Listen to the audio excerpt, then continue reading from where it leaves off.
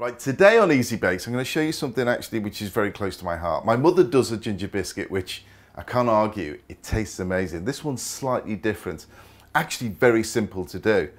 All we've got is ginger, we've got bicarb, we've got plain flour, we've got sugar, we've got golden syrup and butter, and that's it. Now set your oven to 170 fan or 190 non-fan.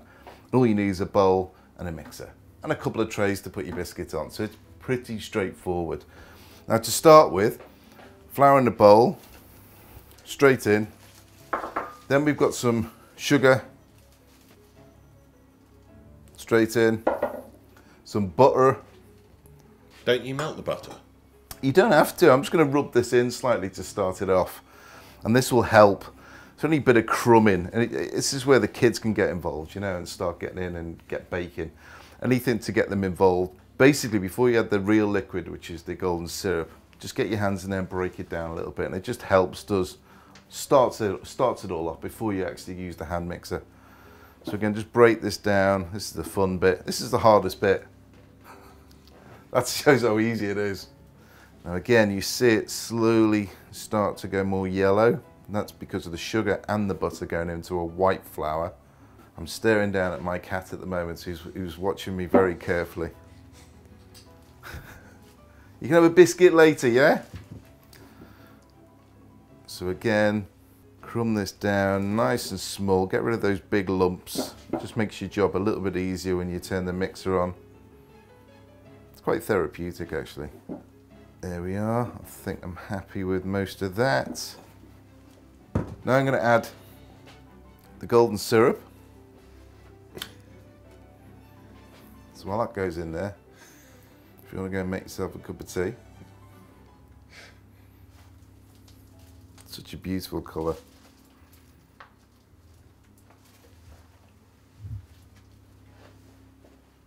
I'm going to add 2 teaspoons of the ginger. And what is this?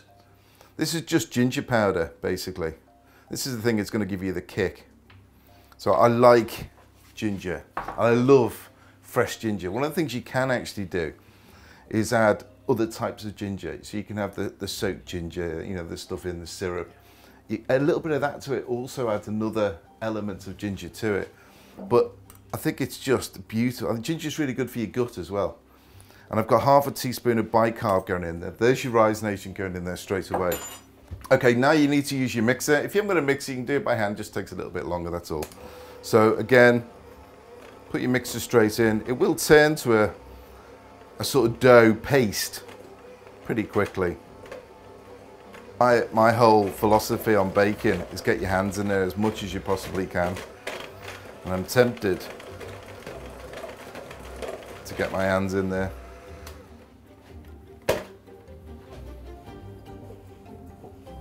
There you go. There you go.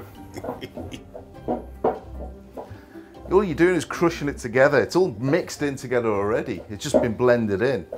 So now all you're doing is beginning to form the thing into one big dough ball. And just by pushing that butter together, it pushes everything else together. The flour, the sugars, and they all start blending in really well together.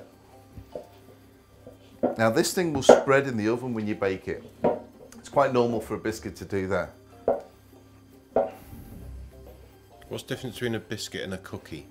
The difference between a biscuit and a cookie, now for all you American friends of mine who are watching, basically it's very similar. In the UK we call a cookie a soft biscuit. And it means it's normally got a lot of butter in there.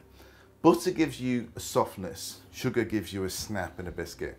The beauty with biscuits generally in the UK, all things are biscuits, but obviously we call cookies soft and biscuits tend to be more crispy than not.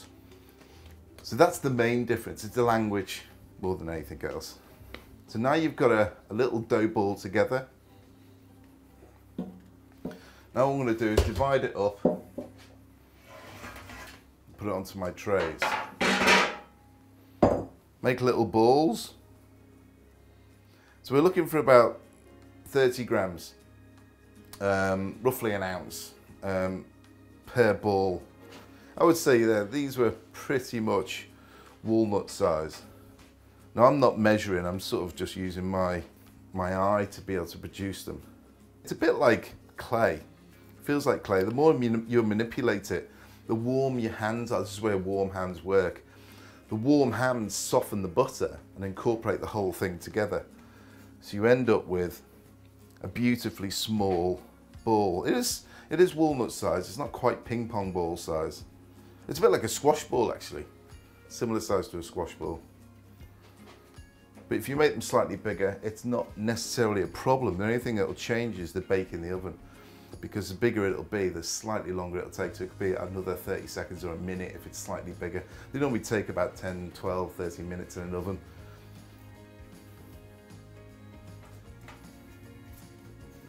I'm spreading them out because they will spread out. That's the idea of the biscuit. They will end up beginning to flow and they sit and open up. You just put a little bit of pressure on them to flatten them slightly, but most of the work will be done in the actual oven itself. So basically you repeat that, so you get about 18, I think that's 2 9s. It's been a while since I've been in school. So if it breaks up when you're rolling it, all I'm doing is my hand to create the roll. It sits in the middle of your hand and you've got a natural cup there. Place them down. So on the baking tray itself, I'm using baking parchment. So you want to use baking parchment, not greaseproof. It's the best thing to use. 1, 2, 3, 4, 5, 6, 7. What's underneath it? Underneath it, I've just got a little bit of oil. You can use butter or oil, and it just helps keep the paper flat. So when you put these in the oven, if you've got nothing underneath there, what tends to happen is the heat can blow underneath, certainly in a fan oven, and just blow the paper up. And you don't want anything to interfere with the bake itself. So again, put a little bit of oil, a little bit of butter on there, just keeps it nice and flat.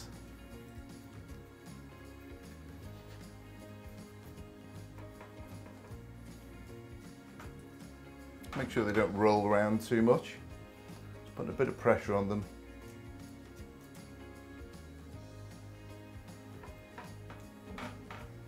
And they'll get baked now for around 12 minutes or so. And they'll come out looking absolutely beautiful.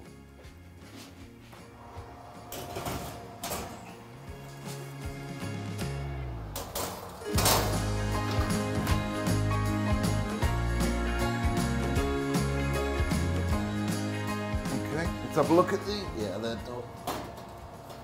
Just over 12 minutes. Look at them. So there we have them. Now you obviously can't eat them now, they're too hot and actually very soft, so you need to leave them to cool gently on the tray. It takes about an hour. Get your cup of tea ready. Enjoy dunking.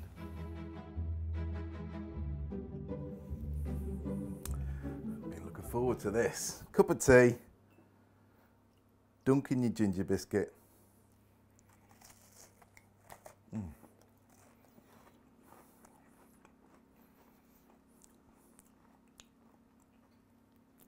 A proper ginger biscuit, dunked into a tea, nothing better.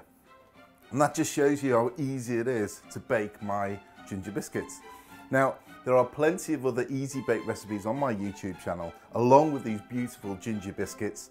Click subscribe, click like, enjoy all the recipes and get baking. Now leave me to enjoy my biscuit.